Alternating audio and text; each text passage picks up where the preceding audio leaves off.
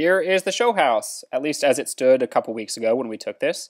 The audio we recorded on site was awful. It was just so much construction noise going on that we wanted to redo it so you could actually hear what we wanted to say. But here we are walking up to the house. You can see the porch is coming together. The columns on the left side of the porch are taller than the ones on the very end there. They were built too tall, so they were in the process of cutting them down when we shot this. Our favorite thing about the porch is the exposed wood, kind of this rustic look up top there, which we are leaving open like that. The porch itself is pretty big, so we're going to put a seating area on this side and then hang a porch swing over on this side. And here you can see that's what the wood looks like underneath. There'll be a light fixture there, but otherwise it'll look pretty much exactly just like that. So once you step in, obviously you're in the foyer. You can see the studs and stuff are up, but there's no drywall yet. They were just about to get to that after we shot this video. This is the dining room. You can see here sort of there's going to be a double pocket doors or glass pocket doors with a transom window over top, which will be pretty cool. And on the opposite side, there is the office.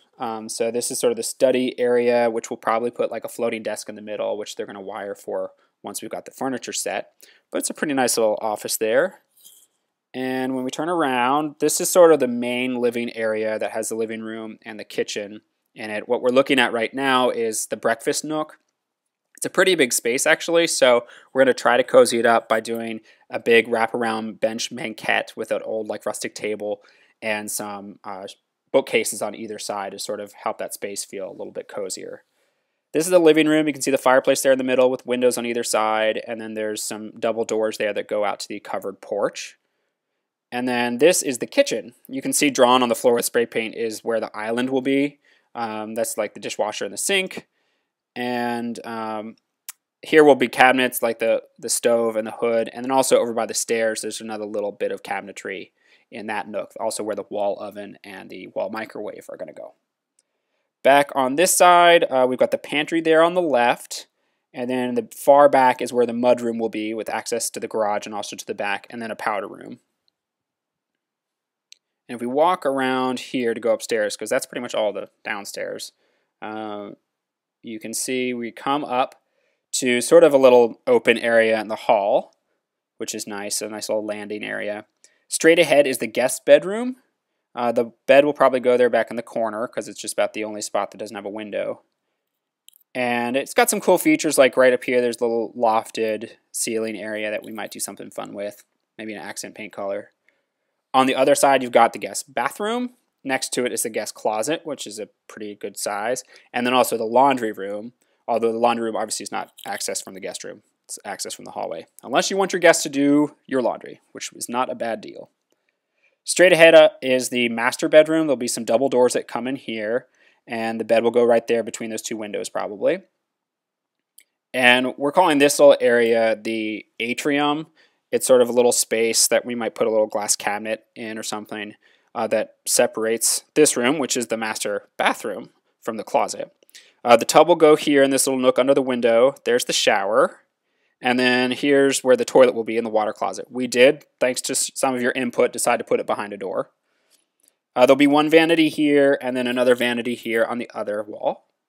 And so here we are going back out the bathroom into the atrium and looking at the master closet. It's kind of what we're calling a his and hers closet because it's got two separate areas. So there's one over here and then one over here where Sherry just pointed. Thank you, Sherry.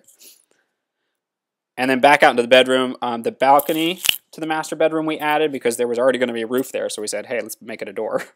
And then they can come out onto a balcony. Back out in the hallway, this is the sort of playroom / reading room as we're calling it. It'll have kind of a bench and some shelves here to also give it kind of a cozy place to do homework or read, or if they wanted to add a TV, it could also be a video game room, whatever. Down the hallway, here's one of the kids' bedrooms. This one will have a bed here by the window and like some sort of built-in closets and shelves on either side. This is the Jack and Jill shared bathroom. You can see the tub, which has some water in it already. And here's where the vanity will go. It'll have a double trough sink, like a big long trough sink, and a mirror and some faucets that come out of the wall. And then here's the sort of shower area and where the toilet is. we're going to do some shelves behind the toilet, so you can see here on the ground the toilet is bumped out a bit from the wall, so there's room for the shelves. Here's the other kid's bedroom.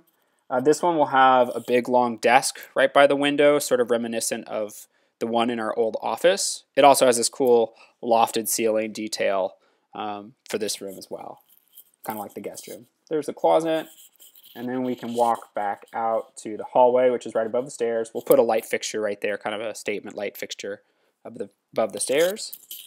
And then I think that's the end. You've seen all of it.